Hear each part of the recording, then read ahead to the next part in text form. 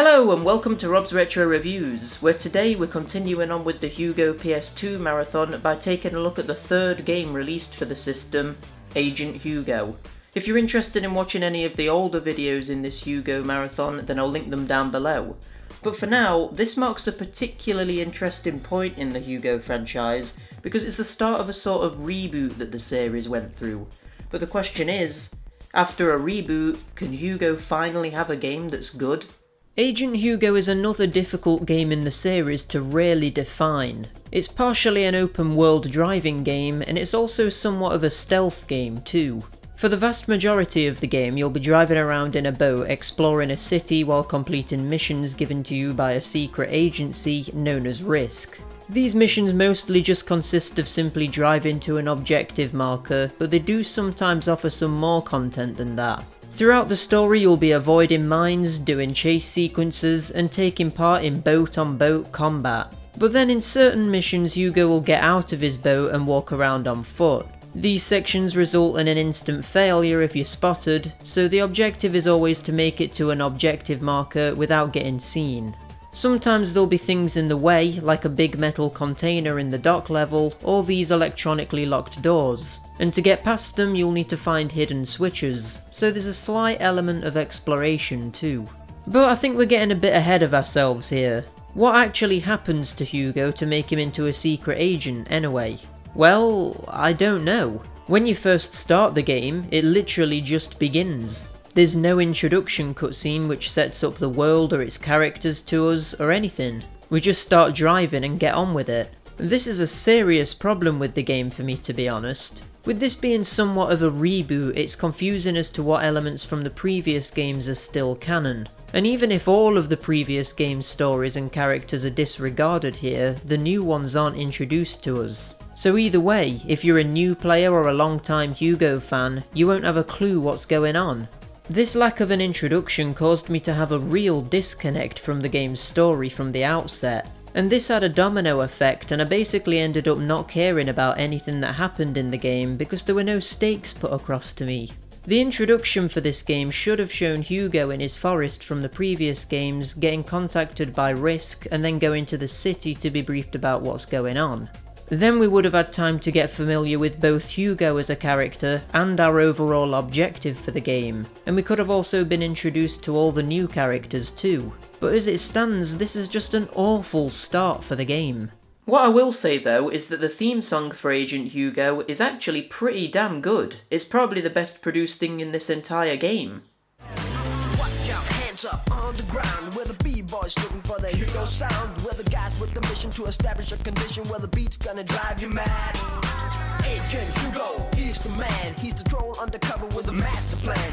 Girls Miss Honey Bunny, dismiss Honey Bunny, here he comes. So basically, we eventually learned that the story of the game involves stopping a criminal organisation called Suspectra, who are led by a new bad guy to the series called Dr. No-Go, who turns out to be a big frog in a suit, which is nice I guess. Suspectra's plan is to add a chemical into the water that runs through the city so that it floods and everything is destroyed. And the motive for this utterly evil plan is so that Dr. No-Go can get back at the boss of Risk, Miss All-Too-Bright, after she broke up with him because he turned evil. I guess with him being a frog it wouldn't really matter that the city is flooded, so he could still stay there while everyone else would have to leave or have drowned to death. What Dr. No-Go will do after the city is flooded isn't actually ever said to us, so that's just speculation on my part. I guess he just didn't think that far down the line. It's almost like he expected his evil plan to be stopped. The overall story is okay, it's really nothing special, but it gets the job done and gives Hugo an excuse to go on his missions and give them some context, and I guess that's really all you could ask for. However, the way this story is actually put across to us is where the big problems with this game begin.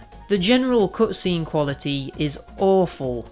The animations are poor and just repeat over and over again while characters talk, which I found particularly awful during these weird electrocution sections. Kizzy me. I am sick and tired of this ridiculous troll. And there's constantly this issue where characters disappear or go into weird poses just as the camera angle changes for a single frame. but I found it really noticeable and distracting. Then on top of all of this, there's this stupid issue with the voice acting where there's really long awkward gaps between every single line of dialogue spoken in the game. It just destroys the flow of cutscenes completely. Agent Hugo, your next mission is so top secret that you are forbidden to even mention it to other risk agents.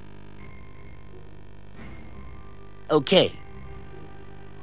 Sir Spectra is obviously plotting against us. There's also major problems with the audio balancing in this game as a whole, but it's even an issue in the cutscenes too, with one line of speech being a normal volume and then the very next line spoken by the same character sometimes being a totally different level of volume. It's ridiculous and it happens all the time. He sounds exactly the same as when I knew him. I've intercepted a message. Changeover of sodium chloride today. 1500 hours down at the harbour. You've probably noticed too that there's a horrible buzzing in the background, which could in theory be a problem with the way I recorded this game's footage. But at the same time I don't think it is, because none of the other PS2 games I've reviewed have done this to this extent, and plus it's not there during the normal gameplay. So yeah, that's just awful. The voice acting itself is kinda difficult to judge, because with all of these other problems on top of the actual voice work, it's difficult to listen to the acting for what it is. Some characters' voices seem to be okay, like Hugo's, but there was obviously a clear lack of direction given to the actors when they were recording the lines, because sometimes they just don't connect with each other in a way that it would in a normal conversation.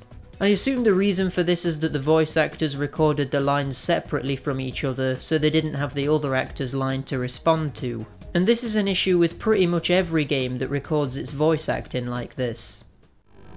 I expect you all to give him a warm welcome to Risk. Say hello to... The name's Hugo. Agent Hugo. But it's a troll. Yes, he looks like one. Welcome, I'm Honey Bunny. So yeah, there's a huge amount of issues with this game's story and the way that it's presented to us, but for now, let's try and move past that and talk about the actual gameplay, shall we? As I said before, the game is split into two different playstyles, with the main one being the boat gameplay and then the secondary one being the on-foot stealth sections. The boat gameplay is laid out almost like an open world. You have a mini-map in the bottom right of the screen and you follow markers on there to find missions to take part in. You can also find optional challenges, garages to swap your vehicle, and tunnels to other sections of the city on there too. The optional challenges consist of races, where you're timed and given a medal depending on how fast you complete the course, and bomb runs, where you race around a certain area of the city picking up bombs and bringing them back to the disposal area. It's nice that the game gives you these optional missions and would give you an excuse to keep playing the game after you've finished the story, but the thing is, I don't think they really do anything and they're just there so that you can show off your best times, which obviously no one is going to care about. So for the most part I did just ignore these. Plus, judging from the completion screen, there's hardly any of these optional missions in the game, so it wouldn't even take long to do them. So it's not like it would add that much game time on even if I did do them. The garages you go to swap your vehicle only rarely ever come in handy when you need a specific vehicle for a mission. So there's 2 points in the game where you'll need either a truck to drive through some big doors, or a more discreet vehicle to blend in with the citizens. But other than those two very specific points in the game, the garages are quite useless. Despite me calling this game's level design open world, that's not exactly true. It's more so laid out like a series of hallways that all split off from each other and then reconnect later down the line that you're free to explore as you wish. So if you were to consider it an open world, it would be a very closed off one. I do think that there's potential in the idea of an open world game like this, but the problem is, other games coming out at the same time as this one were already doing this, and doing it much, much better. Obviously Grand Theft Auto 3 was the big one that really popularised the idea of open world games, but then there's games like Jak 2 or Sly 2 which showed that a similar level design could work in a more kid-friendly platformer game. Agent Hugo, when compared with these other games, just feels very dated and lackluster, but I do see what they were trying to do. I think the issue is that they were just too ambitious and didn't have the money or talent to pull something of the same scale as the previously mentioned games off. Agent Hugo, despite having some missions which mix things up, just feels like you're endlessly driving around in circles going from one marker to another. And while that's fundamentally what you do in Grand Theft Auto 3 and similar games, in those examples you go to an objective marker and then actually do something fun and worthwhile, rather than like in Agent Hugo where you drive to a marker and then basically just drive to the next one. The other gameplay style of Agent Hugo is even worse than the boat sections. The general movement of Hugo feels clunky, and it's almost like he snaps into set positions rather than controlling him smoothly. The awkward animations when Hugo moves doesn't help with this either. I feel like because these bits aren't the main part of the game, ITE Media didn't put that much effort into them, and it shows. But even throwing the clunky controls out of the picture, these areas are still absolutely awful. Every single area of the game in this playstyle is exactly the same. You simply walk from one end of the level to the other, and sometimes there's huge sections where there's literally no resistance. There's no enemies or anything, and it's just jaw-droppingly boring.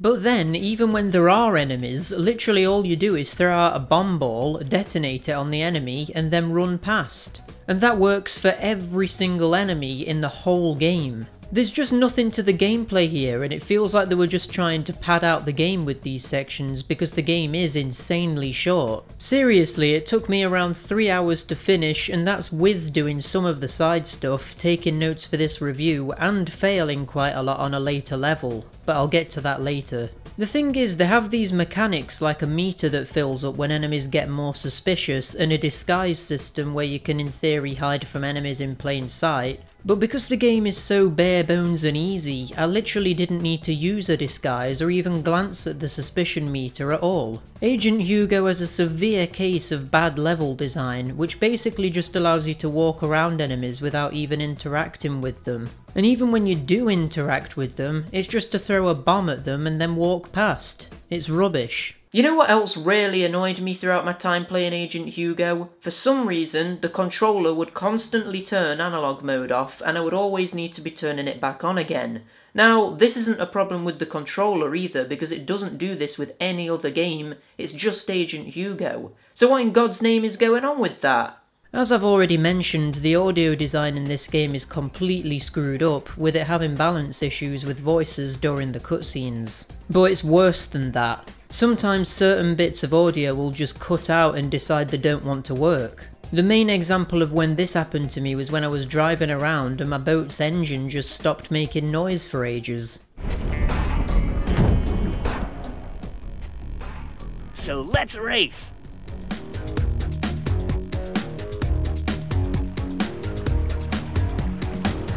But then there's also things like dialogue lines constantly cutting out. Like Hugo is supposed to quip about something, but he just cuts out instantly. And this happens literally every couple of minutes at least.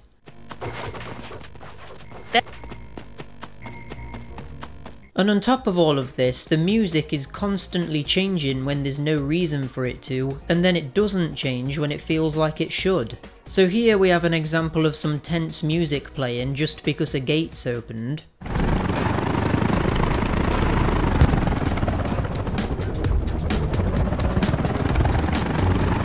And here a chase sequence is supposed to have started, but the music is still acting as if we're supposed to be being stealthy.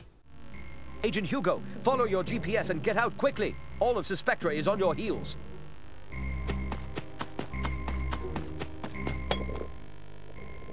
Here! It's great being an agent. The entire game is just littered with problems, and it's probably the worst produced game I've ever played that's been officially released on a console like this. Even if it wasn't for all of these major issues, the balance between the sound effects and the music is completely off, and the music itself isn't varied enough either. I swear there's basically 3 tracks in the whole game. One for when you're driving around, one for chases and combat, and one for stealth. If there's more than that, I couldn't tell the difference because it all sounded the same. I literally can't do it justice just how badly put together this game is. I would be here all day if I was to list every single issue I encountered with it, so I guess I'll just say that this game was in need of way better production to balance out the developer's ambition. For the most part, the game is an absolute cakewalk. There wasn't a single level of the game that caused me any trouble whatsoever. Well, aside from this one bit where these bombs kept glitching and flying around even though they're supposed to float on the water. But then we come to one of the last levels of the game where you have to go through this sewer section. The gimmick here is that you need to activate loads of switches and backtrack through the level to find unlocked doors. Already it's bloody annoying because you're just getting lost and it's taking ages to find anything, but then later in the level, loads of enemies spawn in and objective markers appear indicating that you need to kill them all. Now, the combat in this game is just utter crap. You just point in the direction of the enemy and shoot until they blow up. You do have a second weapon in the form of a rocket launcher, but because the enemies are always moving, it's practically worthless and just misses all the time. So the issue here is that you're either in a situation where the enemy AI is confused and just constantly drives around you in a circle because it's trying to point at you, but the turning circle doesn't allow them to, but then your turning circle is also really slow, so it takes ages to be able to point yourself at them too, or alternatively you and your enemy are both looking at each other and you just have to tank through the damage to be able to hit them. So with there being so many enemies in this area, it's inevitable that you're gonna die, because even if you get an enemy to drive around you so you can slowly twist your boat to shoot them, another enemy will just appear and shoot you as you're stupidly twisting around. Just to make things even more annoying though, there's no checkpoints in this entire level. And it takes ages to even get to the point where the enemies spawn. So when you die, you've wasted upwards of 20 minutes of your time. I was stuck on this one level for more than an hour, just repeating this same section over and over again, and guess what I found out? You don't even need to kill the enemies. You can just drive past and go to the next switch and carry on. But this isn't stated to us, in fact the exact opposite is implied because the enemies all have objective markers on them. So this area of the game really just seems to exist to piss you off. Something that I originally wasn't going to mention in this review because it might be a sensitive topic is this game's racist tendencies. Like, it's one thing having very stereotypical voice acting for certain characters. Hey!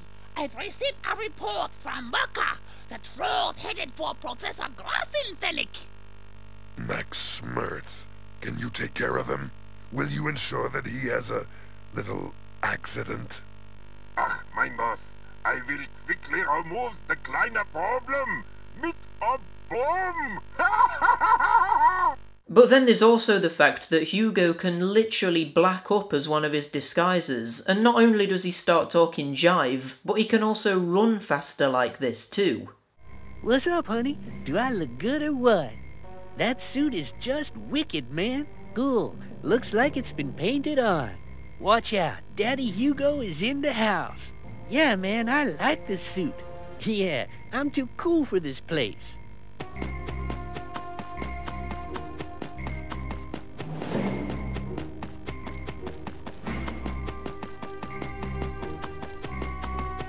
I mean, it's not like this game was released ages ago, not that that would be an excuse anyway, but come on, this game was released in 2005, we should have been way past this sort of thing by that point.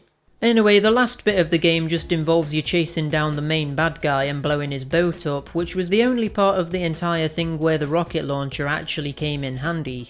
For the last boss, if you were even to call it that, it's extremely underwhelming. So, after all of this rubbish, Hugo is successful in saving the city and gains the respect of the other agents working at Risk, and it's implied that he has a bit of a thing with one of the female agents called Miss Honeybunny. so let's hope Hugolina doesn't hear about that. We also get an implication that a sequel is coming because Dr. No-Go says he'll be back with a more evil plan at some point. Jeez, I did not expect this. I think I've ended all of these Hugo PS2 videos by saying pretty much the same thing, but I went into this particular one with slightly higher expectations, with it being a reboot and a different direction for the series, and to be honest, a part of the reason my hopes were high is because I did think this was going to be a 3D platformer, but I've got to say, this is the worst Hugo PS2 game yet. I'm giving Agent Hugo a 1 out of 10. The only reason I feel like it even deserves a 1 is because I feel like there's something there in the core idea. They attempted to add a reason to explore with the side objectives. There's an attempt at variety with some unique objectives within the normal missions. And to be honest, the graphics are okay too. In fact, with this boat, there's a nice attention to detail where when you turn, only one of the jets will activate, so it actually makes sense. Even though a lot of the main missions just take place in a city, the weather and lighting is slightly different in each area, which stops it looking too samey, which is a nice touch. The controls for the main boats are also okay too. It doesn't feel amazing or anything, but it's not too slow and it's quite smooth. That is, apart from when you're using the truck. That section of the game is ridiculously tedious.